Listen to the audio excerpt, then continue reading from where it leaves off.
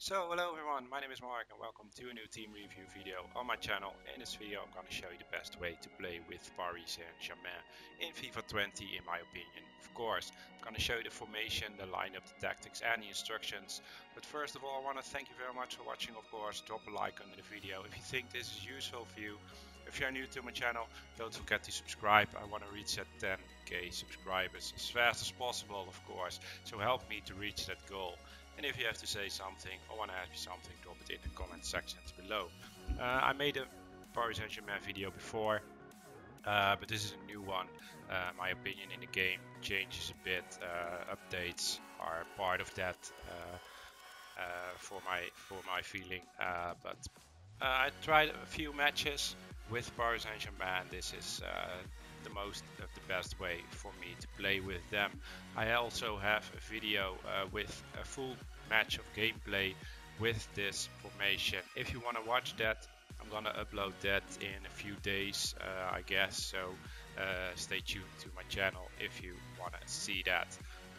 Let's start with the formation. It's a 4-3-3 attacking formation. Navas is the goalkeeper, Meunier the right defender, Marquinhos, Silva centre backs, Bernat is the left defender. Then we have Gouillet and Verratti as central midfielders. Neymar is the attacking midfielder, Mbappe the right winger, Di Maria is the left winger, and Cavani is the striker. Cavani and Icardi, you may think, why don't you choose Icardi? He has 87 rated, so one rating higher than Cavani. But look at the stats here at the right of the screen. Pace the same, all other stats Cavani is better. Why does Icardi has a higher rating? I don't know, maybe you can tell me, but well, that's FIFA logic, I think. But for me, Cavani is better because he's also taller and, well, the stats says enough, I think. Let's go to the tactics. Drop back with a width of 4 bars, depth of 6 bars. Offensive style balanced with a width of 7 bars. Players in the box 5 bars. Corners, free kicks both 3 bars. Then we're going to the instructions. Meunier, stay back while attacking. Marquinhos, default. Silva, default. Bernat, stay back while attacking. Gouillet, stay back while attacking. Stay on the edge of the box for the cross. Cover center.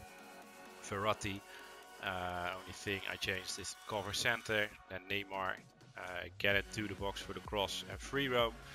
Then we have Mbappe, stay wide, get in behind, get into the box for the cross. Di Maria the same, stay wide, get in behind, get into the box for the cross. And then we have Cavani, he is just default at all. So let's see the subs. We have Icardi, really good striker of course. When he was at Inter he was one of my favorite strikers. But in this part of FIFA, in this time of FIFA, he wasn't that great for me as before. So that's why he's on the bench. But sometimes I sub him for Cavani. He's a pretty good striker, no doubt about that.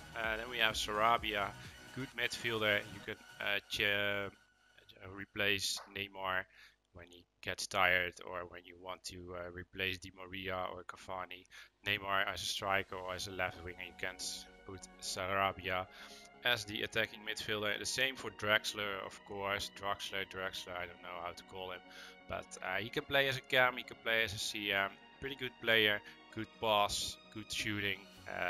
So wonderful to have on the bench. Herrera, more like a box-to-box player for me.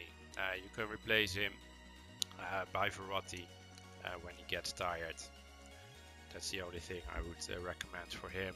We have Paredes, never used him because you already have Sarabia, Herrera and Draxler. Kimpembe, really good centre back of course, with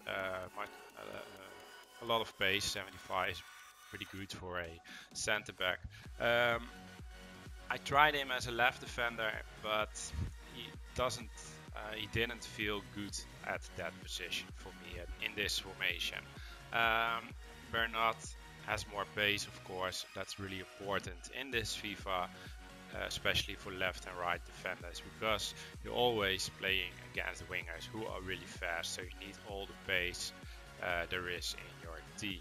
So Rico is the sub goalkeeper, but I never changed goalkeepers in match. I don't think you will do that, but he is there when Navas get injured. I never had a goalkeeper get injured during a match, but you never know, you never know. Well, that's it for the Paris Saint-Germain video.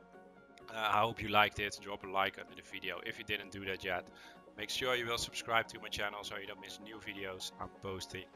And if you want to see some gameplay from this formation, it was a really crazy match. That's why I want to upload the full match, because it was a really crazy match. At the beginning I was starting with this formation, but with other tactics. Halfway I changed it to this, and you can see in that match why I did that. So if you want to see that, stay tuned. I'm gonna upload that in a few days, I guess. So thank you very much for watching. Have a great day. Bye bye.